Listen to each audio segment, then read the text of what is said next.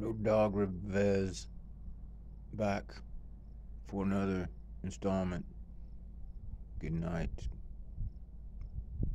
I got a good place to sleep. Better than the last few nights. The last few nights I stayed dry, and that was the imperative.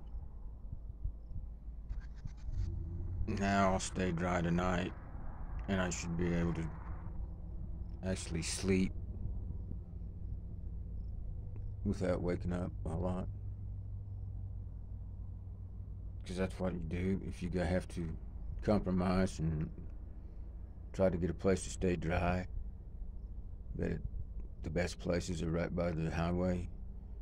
If there's any traffic counts, big trucks going by, it'll wake you up every now and then, especially if it's a train trestle. Signing off and sayonara.